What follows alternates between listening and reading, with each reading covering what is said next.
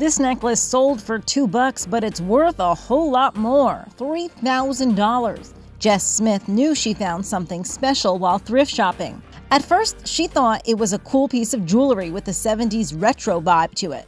Turns out, after Jess's outline Google Lens search, the jewelry was made by Aaronel Deroy Gruber, a well-known artist from her area outside of Pittsburgh, Pennsylvania. From there, she contacted a local gallery honoring Gruber. Curators there estimated the necklace was worth $3,000.